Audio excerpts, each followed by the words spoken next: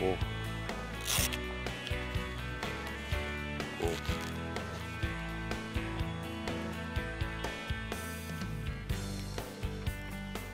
We can take all these same concepts now and incorporate them with what we call the flag or the mechanical cow.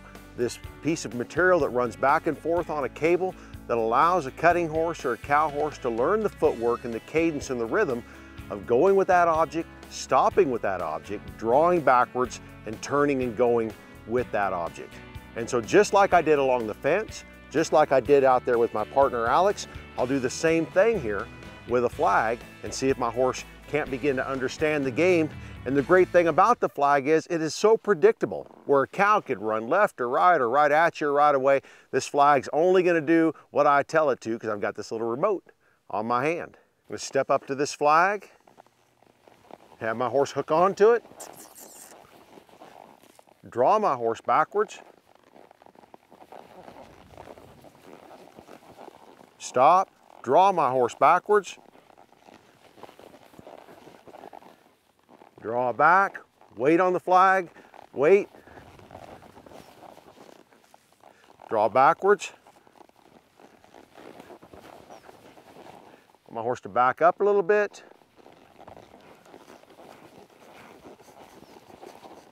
And I'm going to stop when that flag stops. I'm going to draw backwards. And I'm going to come through the turn. Doesn't have to be fast and flashy. I'm just going to draw my horse backwards. Then let him come through the turn. The important thing is that my horse always understands how to load up that hind end. Come backwards. Draw him back. Then let him come through the turn. When that object stops, he needs to think about getting stopped and back up. Then right up to this flag, back up. My horse needs to wait until there. Get soft.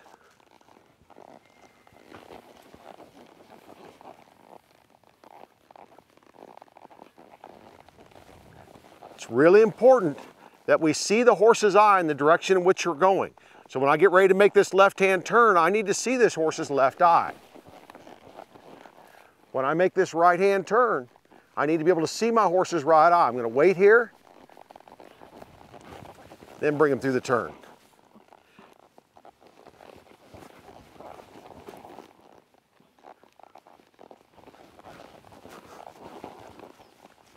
Bump him back.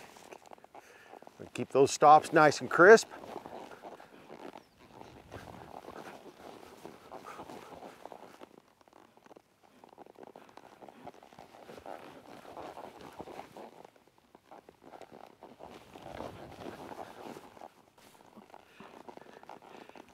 It's really not important that it happens very fast at this stage of the game. Slow and rhythmic and learning the cadence and the footwork. And just so my horse doesn't get bothered and worried about the flag, I might take just a moment and get him soft and walk him in some little circles. That flag's not going to go anywhere until I push the button. That's the great thing about having something like this, other than a cow that is so unpredictable. I've got all the control here. I don't want my horse getting stiff and bracy through these turns. It's this idea of walking forward and drawing backwards before we make that turn. Now, I'm going to see if my horse can take a little more responsibility. He needs to think about backing up before he makes that turn. I'm going to keep my hand down. I want him to draw backwards. Needs to draw backwards and then come through that turn. What I want instilled in his mind is to back up and then go. Back up and then go. Then I'll release him by putting my hand on his neck, backing away from that flag.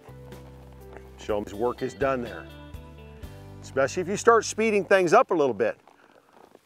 Horse can get a little worried or anticipating. Sometimes I like to come back in here after I'm done with the flag. Just move those body parts around a little bit. Soften them up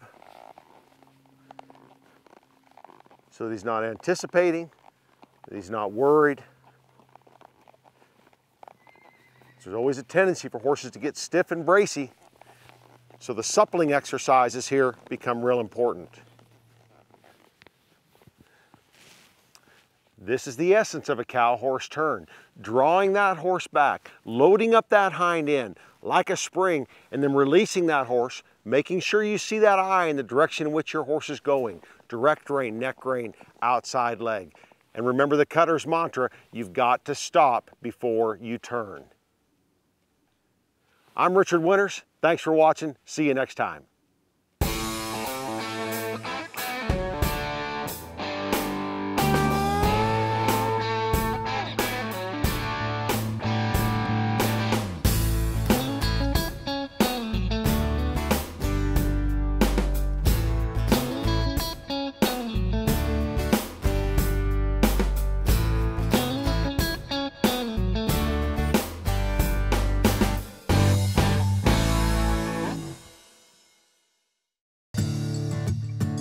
This show is brought to you in part by our proud sponsors, Lubricin,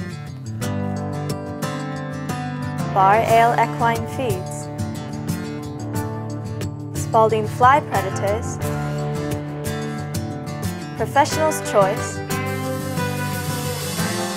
J.W. Brooks Custom Hats, and Buckaroo Leather Products.